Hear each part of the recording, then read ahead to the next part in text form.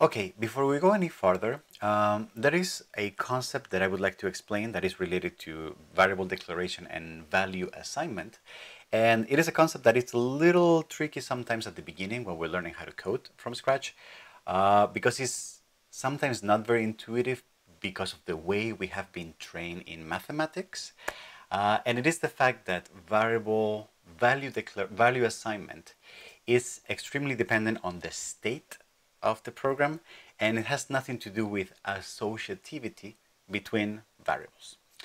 That sounded like a mouthful, but let me explain what I actually mean with that. So let's say we declare two variables in our program, a and b, that has the value of 2 and 3, for example. And then something that I can do is I can declare another variable called c, which can hold the addition of the values of a and b. So actually I can write this statement: c is going to be equal to a plus b. All right.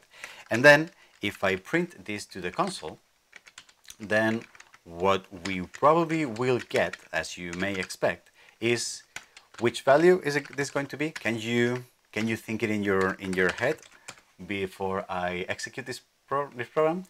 Tuk, tuk, tuk, tuk, tuk. I should put like a wash here. Tuk, tuk, tuk, tuk, tuk, tuk. Yep, you're probably right. The value that we're going to print to the console is the value of 5. Okay, because it's a plus b, which are 2 and 3. Now, what if I did the following? If I were to now change the value of b, and I were to say b is now going to be equal to the value of 10. And remember, I do not write in because this would mean declaring the variable again. I just want to change the value of the variable that I already have. If I did this and I printed the value of c again, now what do you think the value of c is at this point in the life of the program? I'm going to give you 2 seconds. Thinking. All right. If you have like a normal mathematical education, you may think, oh, so 2 plus the value of 10, so a plus b, 2 plus the value of 10, c at this point of the life of the program should probably be 12, right? However, it is not. C at this point in the program still has the value of 5. What just happened here? What kind of crazy, who designed this? This makes no sense whatsoever, right? Well, it does make sense within the framework of how computers and how imperative programming actually works. And let me explain that. If we look carefully at this statement here, we might feel inclined, because how we were educated in mathematics, to believe that this actually means equality. It means that c, for some reason, should always be equal to the value of a plus the value of b. This is equal to thinking that this is an equation, and that whatever a and b are, c is always going to be equal to that. But that is not how computers work, and that is not how most of the modern programming languages actually work. This equal sign, to be honest, I feel that it should actually look more something like this.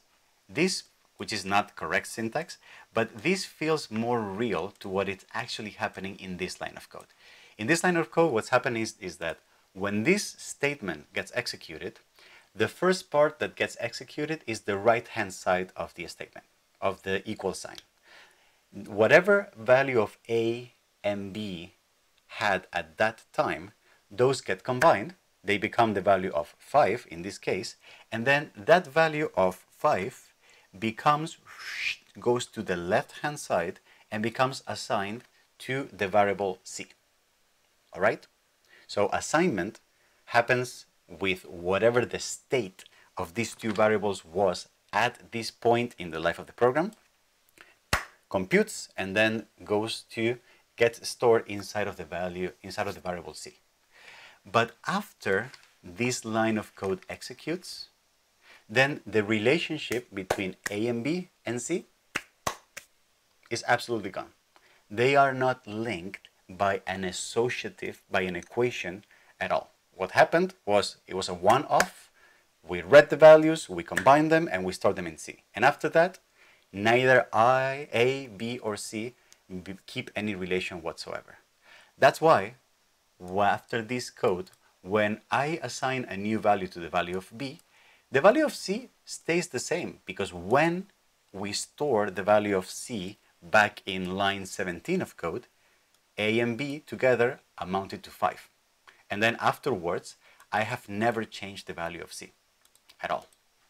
All right? This is exactly what I mean, that assignment and computations are based on the state of the program at that point.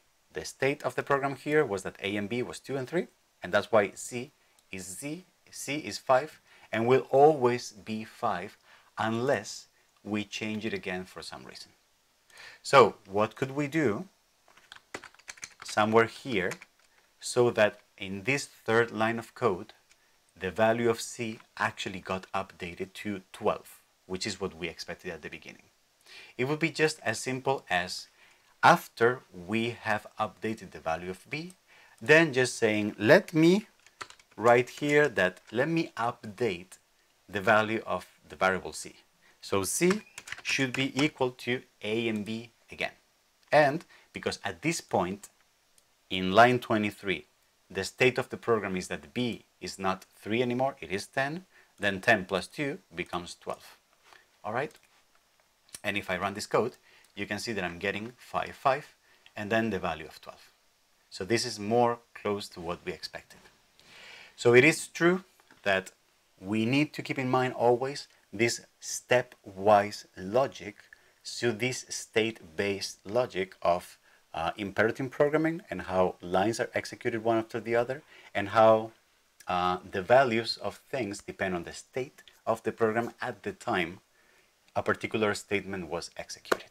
This is a super important concept, and it's going to take us perhaps a little bit of time to wrap our heads around, but I believe that you will get used to this idea, this way of thinking computationally very soon.